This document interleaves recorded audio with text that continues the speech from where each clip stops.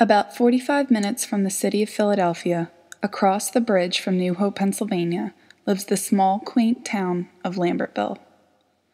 The city, populating only 3,960 people, is known for its rich history, artistic atmosphere, aged architecture, and friendly faces.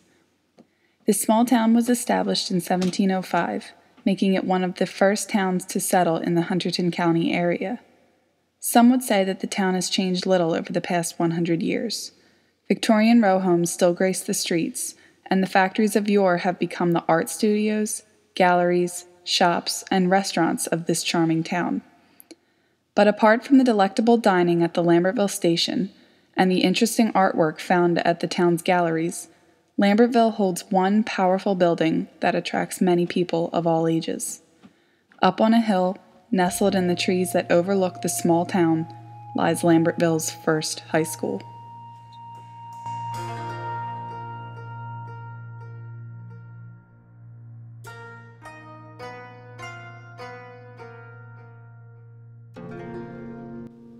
In 1854, the city of Lambertville erected its first high school, up on a steep hill that overlooked the town. The school was small for a high school, with only 3 floors and 10 classrooms, but it served as the town's secondary schooling facility for a little over 100 years. The red-bricked building was home to hundreds of students from the year that it was erected to the year 1959, when it was closed down due to the inability to inhabit the growing population. The school on the hill was where Lambertville's youth attended schooling and played sports against neighboring schools such as the New Hope Buckeyes. In 1926, the school experienced a fire that left most of the building damaged. Unfortunately, the story as to why the fire occurred is unknown, but it was said to have happened overnight and that nobody was hurt. The school was remodeled a year later, in 1927, and its doors opened once again for adolescents to attend their daily classes. For years, the school was profitable. Up to the 1940s, the class sizes were small, each graduating class never exceeding more than 100 students. When the town grew, however, and more prospective students began to flock to the school, the small and outdated building could not handle the growing population. In 1959, the last graduating class of Lambertville High School left the school for good, and the rest of the students were moved to a larger facility. The building was no longer used as a school in the following years. For a few years after, the school was used to sell electronics, and it was also kept as a small museum of sorts. In the year of 1991, a second fire lit up the high school once more, and devastated the building once and for all. The second fire was said to be started by vandals who broke into the school at night to set the fire for fun. The roof of the school collapsed into the center of the building, breaking through the 3rd and 2nd floors. Although the front of the school remained intact, there was no roof, and the amount of damage done was too great to rebuild. The school was boarded up and deemed too hazardous to occupy or remodel. The building has remained in a state of unoccupied decay for 19 years, and has become a growing garbage dump, where members of the town will dispose of any unwanted furniture and trash. It is unfortunate that such a sad ending happened to a building that was once a place of happiness and opportunity. If anything, a building that was home to so many students should have received a proper ending, where the school could be put to rest once and for all.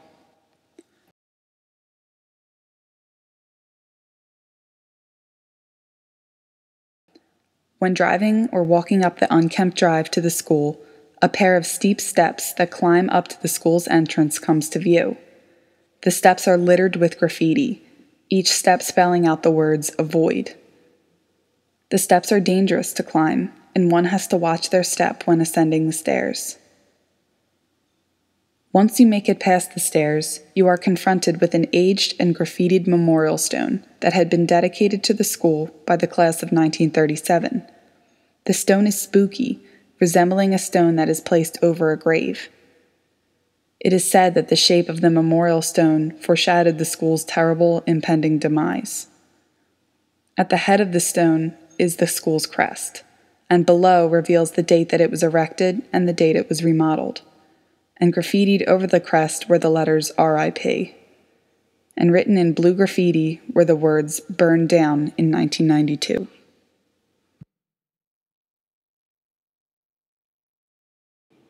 The school had two main entrances, one on either side of the building. Neither entrances have doors, and each lead into a small stairway that leads to the second and third floors. In the hallway of the second floor, there are entrances to 4 classrooms, 2 of which are now combined into one.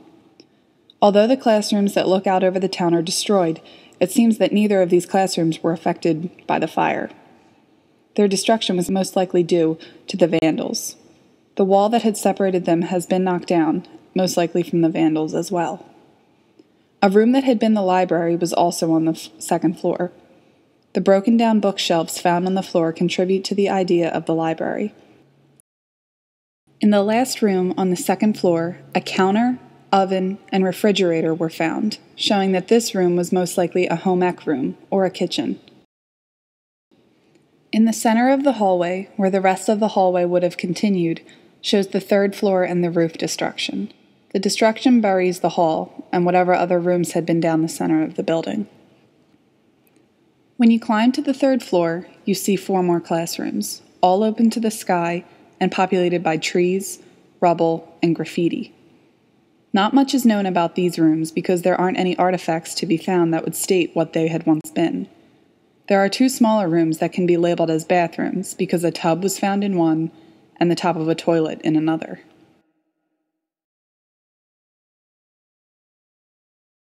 The reality of knowing that people once thrived here and that it had been a much nicer place attracts many artists, photographers, and young explorers to the site. Upon each visit that I made to the school, I met many other adolescents that were my age that came to the school for similar reasons, and each had something different to say about the school.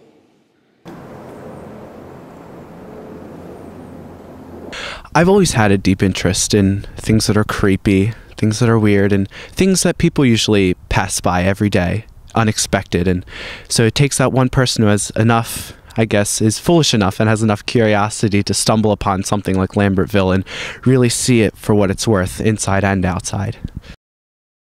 I don't know. Like, there's just something about, like, the exhilaration of going somewhere that's not, like, lived in anymore. Like, it's exciting to be somewhere and know that you're not supposed to be here, but at the same time, like, there's just so much to look at, and you can tell that so much happened, and it's just interesting to see because it's clearly forgotten.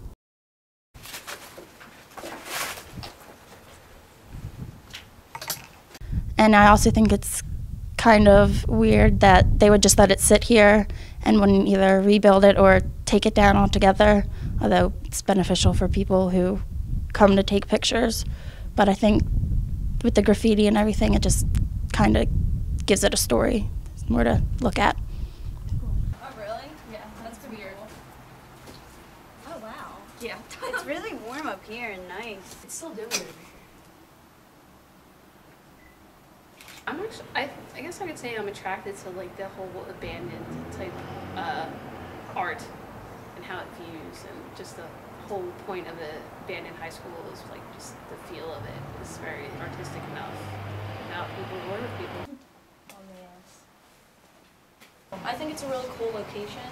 I don't know if the kids walked here since it's up on a hill or buses came up here. I don't know about that, but I really like it. The graffiti is a cool touch to it. Gives it more photogenic looks, I guess you can say. But so far it's pretty cool. Yeah. I was like, oh. Okay. Just the background of it. The whole background, as soon as I heard of it, burning down twice. The first time people dying and everything. And just being here is ridiculous. And it's a pretty cool experience, I think. When I asked my fellow explorers if Lambertville had been all they thought it would be, I got all positive responses. Every one of my interviews agreed that Lambertville was amazing and that they were so glad that they had the experience to visit the place. But when I asked if there was anything that they had wanted to see but could not find, I was surprised to find that there had been one piece that attracted the attention of a lot of visitors.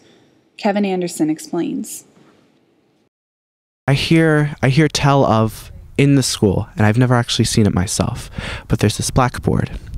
And on the blackboard, it's almost like a mirror of what once was in the school.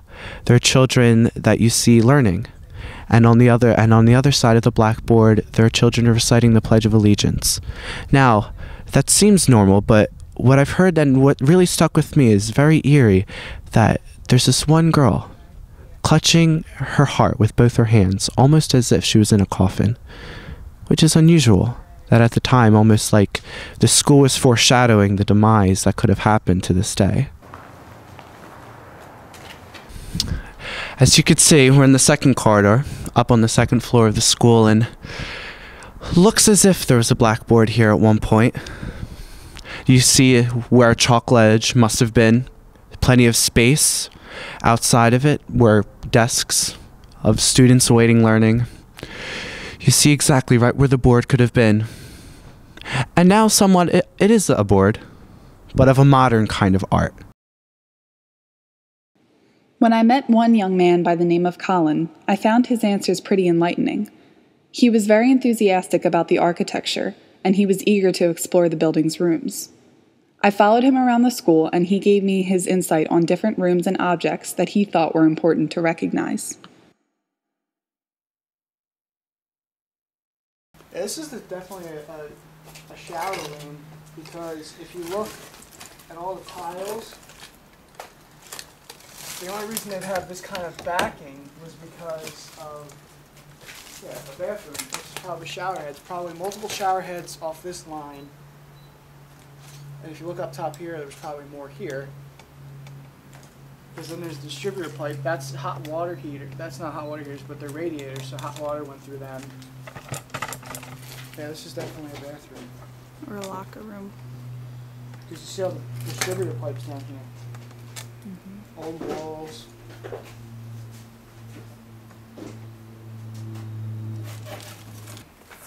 If you look here, this is the chain that held the light fixture on it, and then these two wires were what powered it.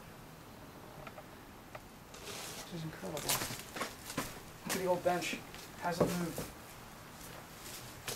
Yeah, this, you know what? Sitting here, this is probably a wall with sinks on it, and the wall behind it was showers. And this is just a waiting room. And that's why the lockers were here and here. And this is probably a bathroom because of this wall. Yeah. There's a sink coming out here. It's a power breaker. It's one of the probably one of the power breakers for the top floor. Probably one on each floor, because there is one on the first floor. I do know. I didn't see one on the second floor, but I assume this is where all the main cables are run up and through, and then distributed over the rest of the power grid. It was intriguing to look around the building and try to establish a clear view of what the school had looked like before the fire. We made guesses about which rooms were there and where they had been located. We knew that there had to be a small gymnasium in the school because we found a locker room on the third floor, cut off from the rest of the school by a large hole at the center of the building. Getting to the locker room itself required us to cross over a gaping hole in the floor that dropped 20 feet to the second floor. We had to be extremely careful when crossing the hole, but when we made it to the room, we found lockers, tiles, pipes leading to showers, and toilets. Colin had a clear view of what went where when he examined the rubble. After speaking to an alumnus of the school named Betty of the class of 1948, I was told that the gymnasium had indeed been on the third floor, and that the gym had had many purposes. The room was used for proms and dances that were held there, and it also had a theater, a small stage being located on the side of the playing court. Betty also described that the area in which most of the damage had been done had once been a science lab, and that the school did not have a cafeteria. Students were given an hour for lunch where they would go wherever they pleased. It was at this time that I interviewed Nick. Nick Monteverdi was born in Lambertville in 1930, and he has lived in his birthplace all 88 years of his life. Nick was a graduate of Lambertville High School's class of 1949. Finally, I had found some answers that no one on the internet could confirm before. Nick confirmed that there had indeed been a football field above the school, where he and other football players would play the game against other schools in the area. Nick had been thrilled to talk about his time as a football player and a student at the high school. It was, let's see, the school set there, and you had to go up a pair of steps, and it was a cinder football team, football field. When I say cinder football field, just watch out when you get hit, because you're all in a bunch of cinder. The whole thing was cinders. Yeah. Oh, you got beat up something fierce on that point when you hit the ground. Remember that? Do you remember that, Clyde? Yeah, I was up there. Oh, God, what a mess. And on the top of the hill was Wagner's orchard, an apple orchard, right? Mm-hmm. Above that was another. It was like plateaus, you know. You kept, what I'm trying to say, you would have to go up the steps to get to the football field, and then you would have to go up a little hill to get to the apple orchard. Everything seemed to be, going up higher all the time. After seeing him so excited to talk about his past experiences at Lambertville High School and how much he enjoyed his time as a student, I asked if he was sad knowing that the place that he appreciated so much and had such fond memories of was now reduced to rubble and trash.